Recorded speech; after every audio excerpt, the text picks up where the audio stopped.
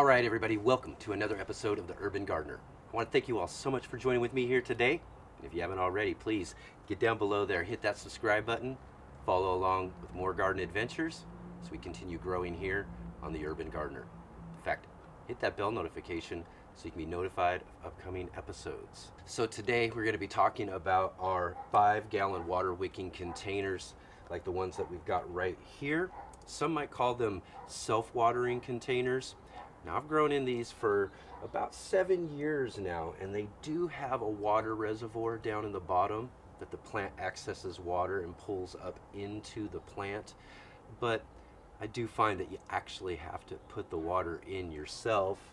So I'm not too sure about the idea of self-watering, but for the purposes of this video, that'll be just fine.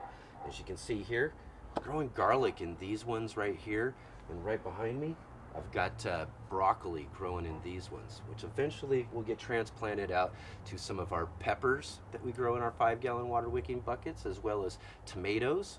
I've got eggplants in some.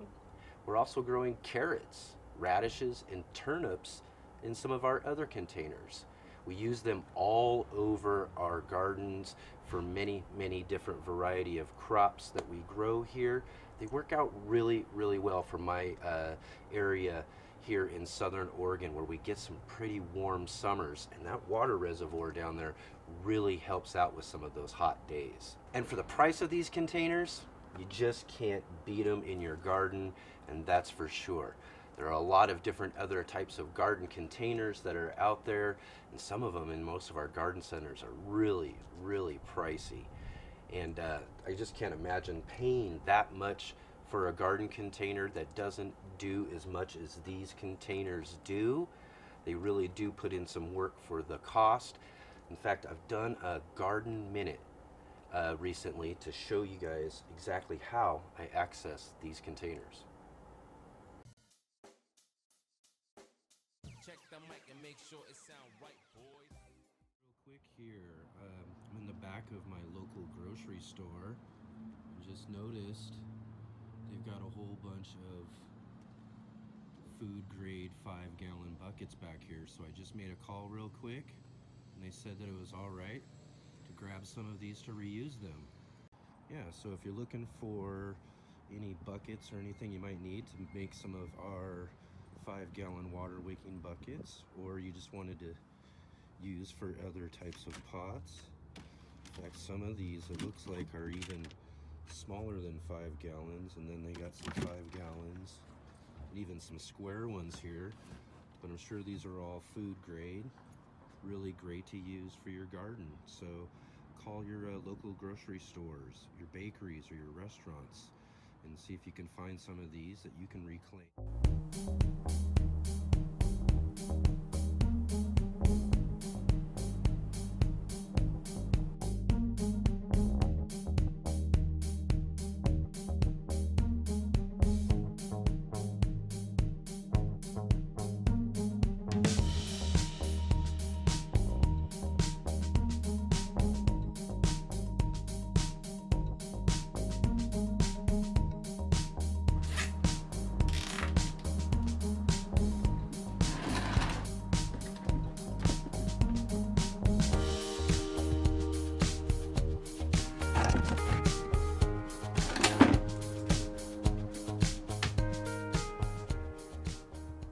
So many of you watching this video right now might have actually subscribed to our channel from our first water wicking bucket episode we did in our first season.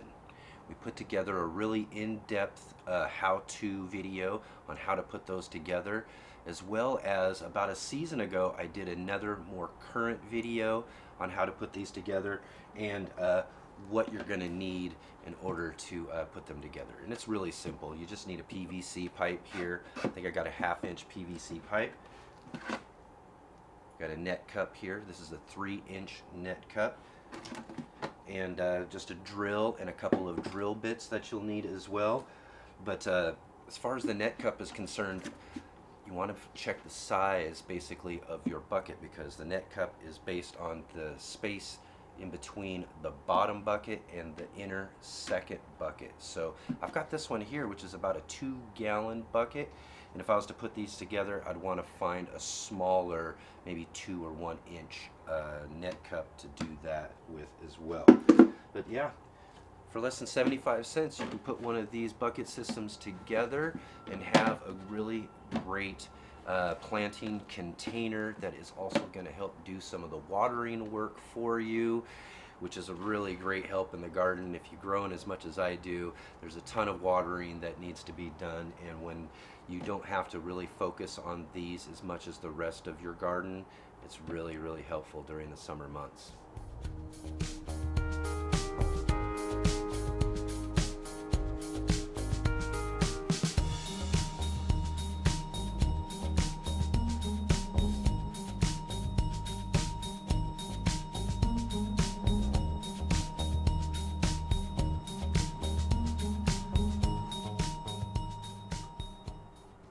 So one more thing to remember, these 5-gallon water wicking buckets are made of plastic.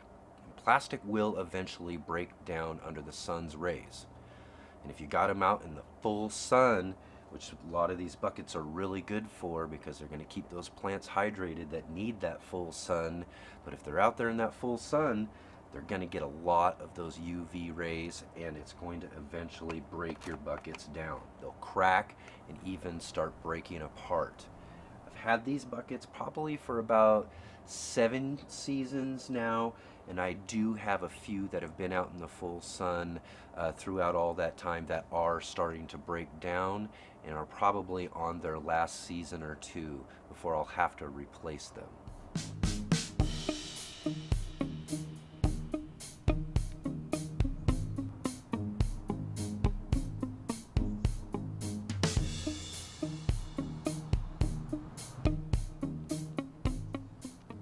So all in all, these buckets are a great addition to our gardens, and they've gotten us some really great results with all the different things that we've tried growing in them.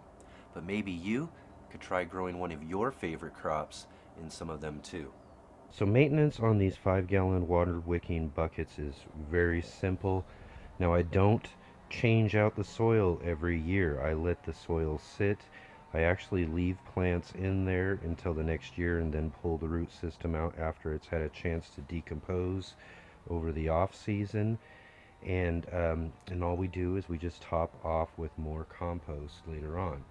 But we do have to kind of make sure that our bottom bucket is kind of cleaned out from the year before, and we don't have any like anaerobic water or anything sitting in it. I do try to keep them flushed out every so often, so it shouldn't necessarily be too much of a problem, but I'll just show you real quick how we clean these out. Just take a 5-gallon bucket, empty bucket. Just take the top bucket and use the empty one just to hold that. And as you can see, we do got some things in there. We're going to go ahead and wash that out. Dump out that old water.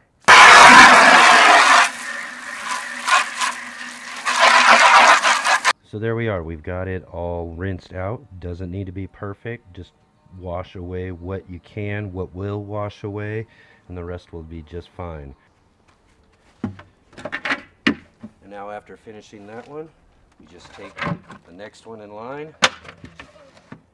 move it right over, and now we'll rinse out this one.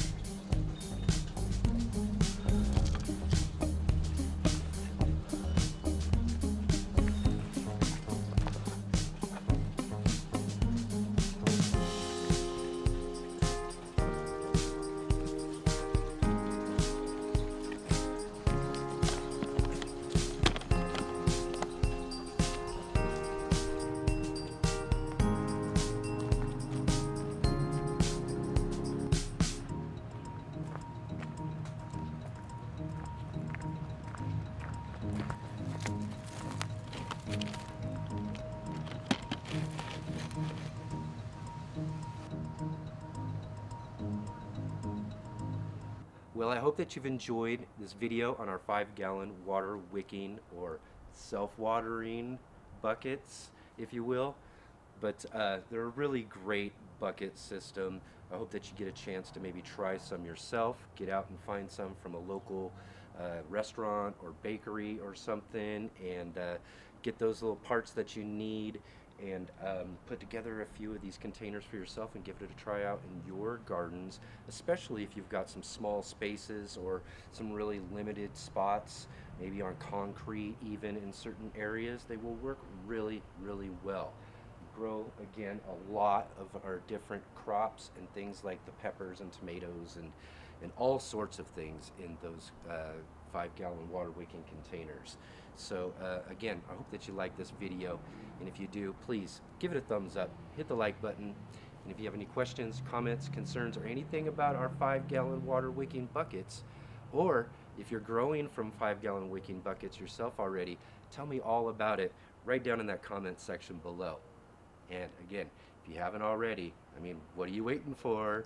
Hit that subscribe button and follow along with more garden adventures as we continue growing here on the Urban Gardener. In fact, hit the bell notification so you'll be notified of our upcoming episodes. And I'll see all of you on our very next one.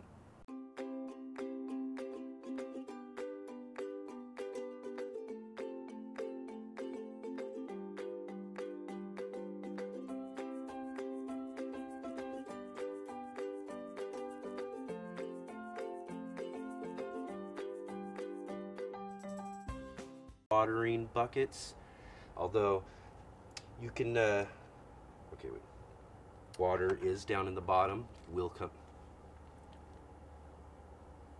on some of these really hot days during the summer. I'm moving that thing around too much. Now you can't beat a watering container. Now you can't beat some of those watering days that's blah blah blah. I just went on a tangent there. Oh my gosh. Hit that like button, and if you have any questions,